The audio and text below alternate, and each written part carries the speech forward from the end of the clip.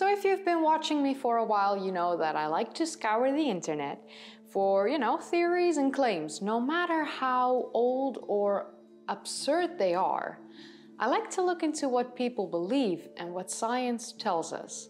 It's how my fact or fiction series started. So I found an article on a website that made an extremely bold claim for clickbait. So my name is Kaylee, and in this video I'm going to tell you all about Petralona Man and how, according to this particular website, it challenges the out of Africa theory.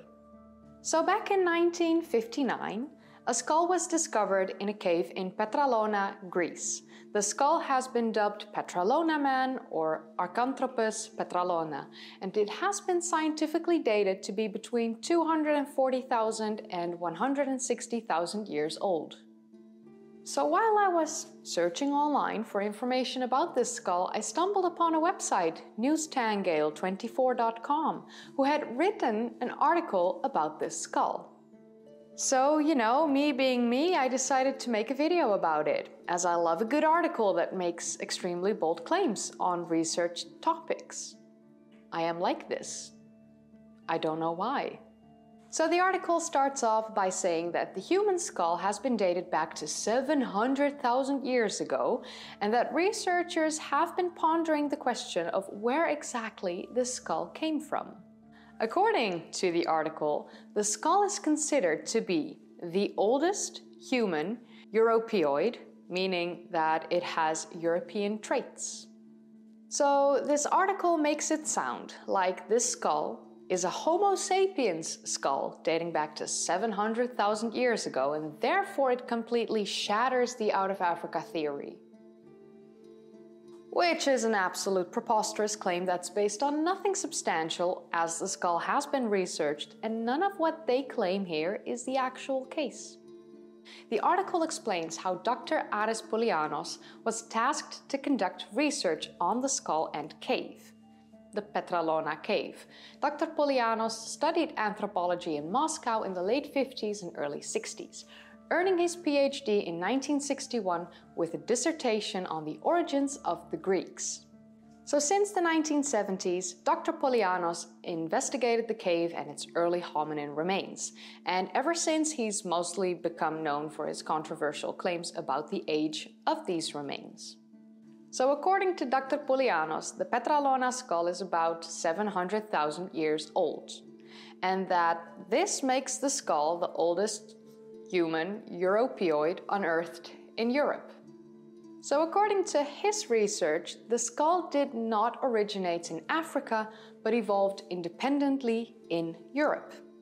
Later on, Dr. Poulianos discovered a calcified tibia that was found in Triglia, Chalkidiki, in Greece, which he claimed belonged to a Homo erectus, which he dated to 11 million years ago.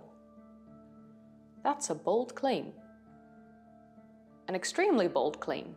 He said that the tibia belonged to a new subspecies, Homo erectus trilliensis, and according to him, this species spread all over the world from the region of the Aegean Sea around 13 million years ago. Which seems highly unlikely, let's be honest. So the article then goes on to say that more scientists have looked at the Petralona skull and said that it's from a different kind of ancient human than Homo erectus, Neanderthals, and modern humans like us when it comes to its anatomy, but somehow that it has traits of all these three species and strong European traits as well. The article, however, never really explains who these scientists are, but apparently they do confirm the age at 700,000 years old, and that it's at least part Homo sapiens, if not completely Homo sapiens, and that it goes against the out of Africa theory on how humans and their ancestors evolved.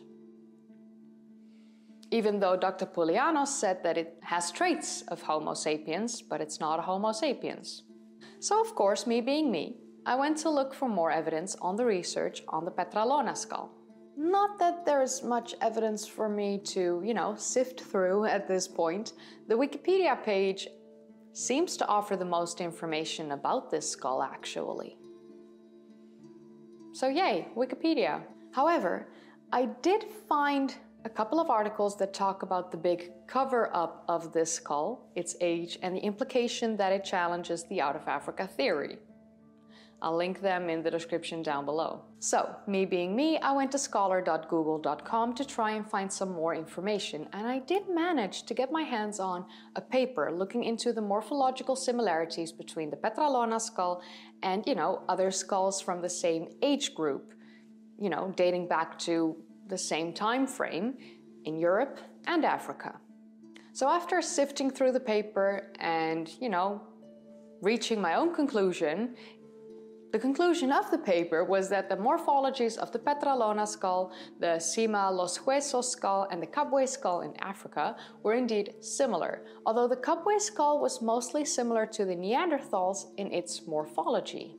Again, the Kabwe skull being from Africa, and the Cima Los Huesos and Petralona skull being from Europe.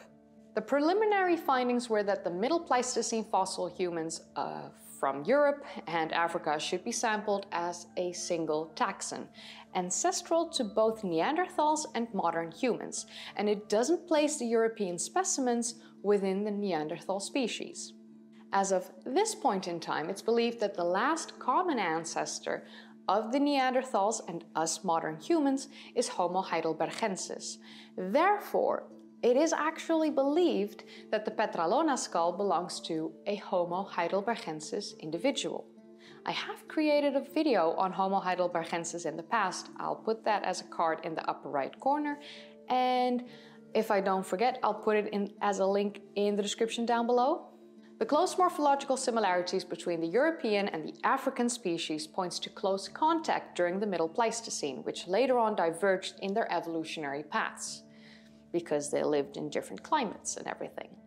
That happens. The European fossils show that it led to the Neanderthals in Europe, and the African fossils show us that it led to Homo sapiens, us modern humans, as the fossils from Jebel Irut seem to come from this line.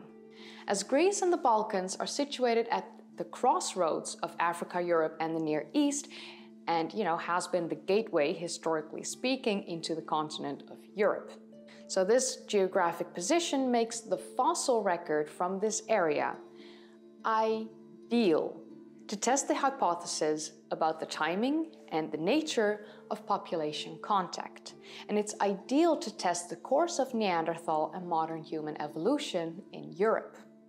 So Greek Paleolithic palaeoanthropology remains largely unexplored and should be researched more, as more excavations are needed in this area in hopes to uncover more fossils to clarify the questions we still have up until this day. So at this point in time, no early modern human specimens are known in this area, but that doesn't mean that they aren't there. It means that because there hasn't been much focus in the area, they are most likely not yet found. So the Petralona skull shows the importance of this area when it comes to a deeper understanding of Greek and European prehistory. But it is important that we look at the facts, not at what we would like to believe. The article that I found makes extremely bold claims that haven't been scientifically proven, but has written them in a way that makes it seem like fact. I personally think that it's very important to stop the spread of misinformation in clickbait articles. We need to do our due diligence and research subjects in a scientific manner to provide the factually researched and known information, as real history is much more interesting than a simple clickbaity article. So what do you think about the Petralona skull? And what do you think about the area of Greece and the Balkans that might hold many clues when it comes to our ancient evolutionary past? Let me know in the comments down below. With that said, you have reached the end of this video. If you enjoyed watching, then don't forget to give it a thumbs up, subscribe if you'd like to see more of these kind of videos, and click that bell icon if you want to be notified whenever I upload.